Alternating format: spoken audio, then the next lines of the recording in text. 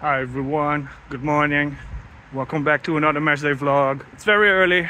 Currently it's 10 o'clock. Video from yesterday just dropped. But I am heading to Bukowa. Meet up with my friends. Have a breakfast. Only 3 games left at Bukowa. And today Śląsk Wrocław is visiting. Could this be the final game of Magyar there? Let's go find out.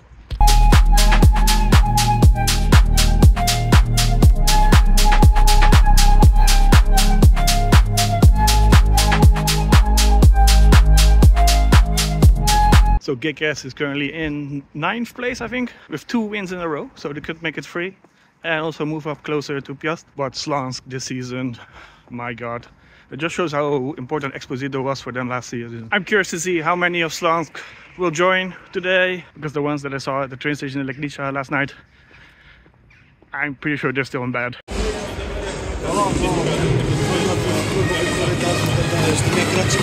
Pierwszym Tomasz Loska.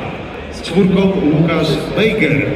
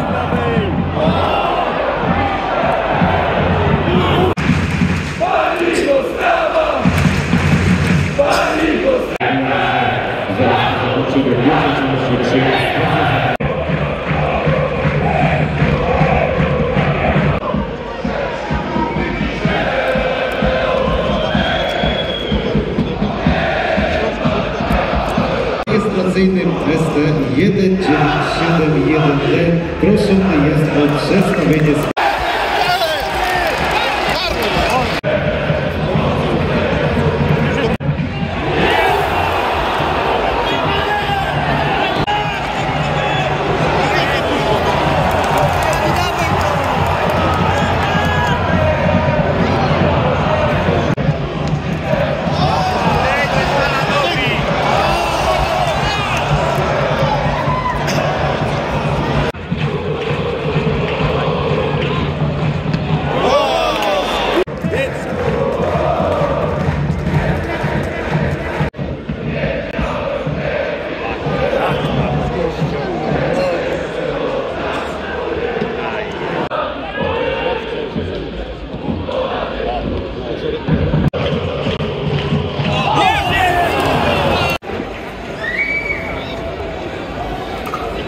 Bit of a chaotic first half.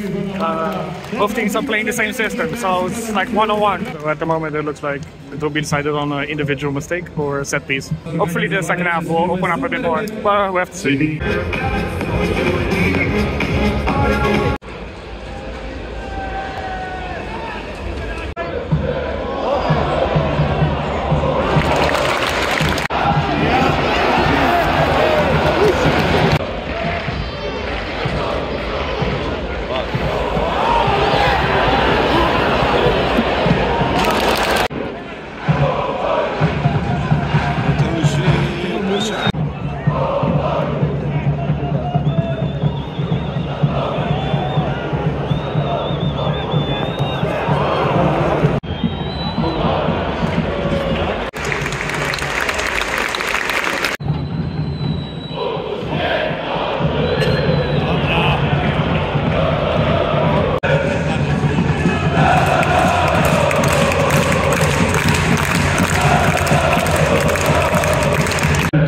Zawodnik oznaczony numerem 10 Jakub Świerczok.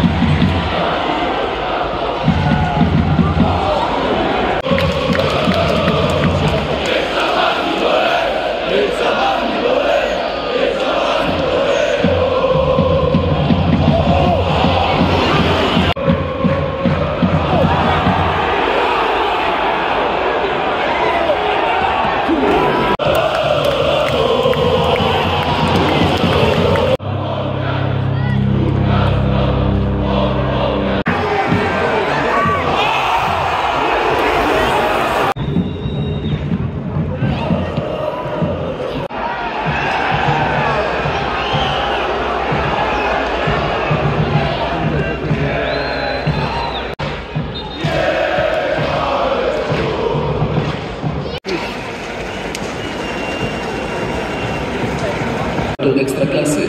Karta płatnicza z wizerunkiem twojego... Well, I think Gks is very happy with that 1 point.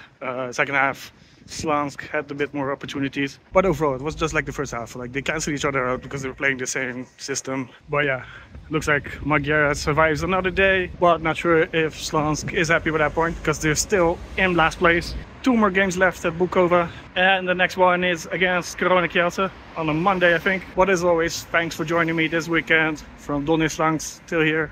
Please like and subscribe. You know what to do, and we'll see each other in the next video. Bye bye.